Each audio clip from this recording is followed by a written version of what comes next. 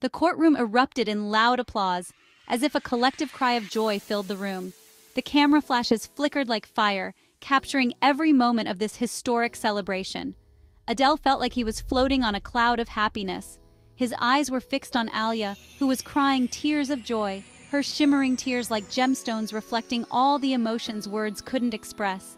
In that moment, he felt as though his life had come full circle. With the flashes continuing, memories began flooding back into Adele's mind. Each photo taken restored a piece of his past with Alia. Adele quickly rushed toward Alia, who was standing with her father, trying to comprehend the reality of her release. Adele, passionately. Alia!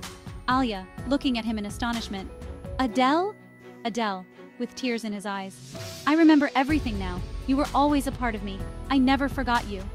Alia, her voice trembling. Adele, I never expected that you would be the one to defend me. You saved me. Adele, holding her hands. I knew deep down that you were innocent and I had to prove it. I'm sorry I wasn't there from the beginning, but thank God I came at the right time. Alia, in tears. I knew you would come back to me one day. Thank you, Adele. Adele, in a tender tone. Let's start over. We deserve a new beginning, a new life.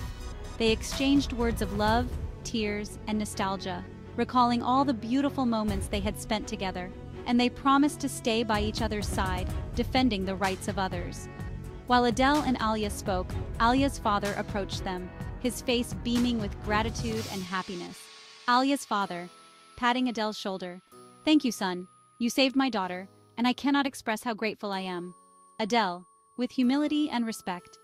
It was my duty, sir. I'm just happy I was able to prove her innocence. Adele, hesitating a little, then speaking firmly. Sir, I have a request. Would you allow me to ask for Alia's hand in marriage?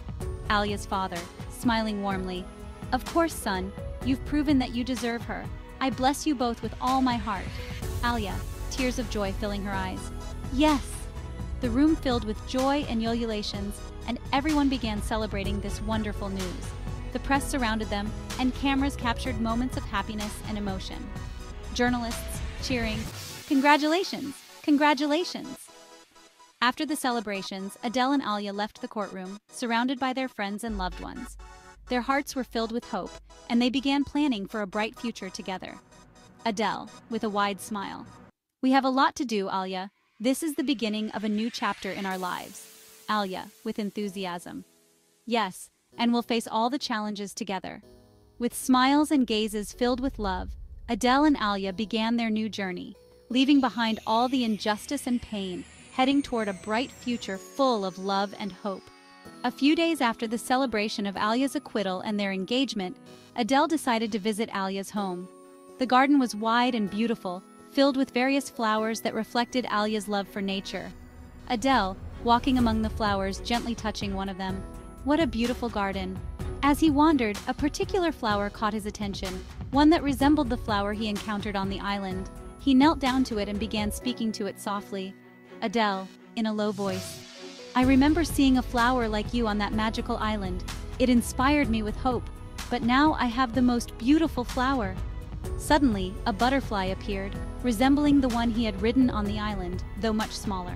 It fluttered its beautiful wings as if congratulating him on his marriage and the successes he had achieved. Adele, with a smile. Are you here too? Do you remember me? As Adele was engrossed in talking to the flower and the butterfly, Alia appeared behind him, smiling. Alia, playfully. My love, have you started talking to flowers now? Adele, turning to her with a smile. Yes, something that hasn't been forgotten. We are like trees, standing tall and proud, but our roots fight in the darkness, clinging to the soil, searching for the water of life. Our branches reach for the sky, seeking the light. I have a long story to tell you,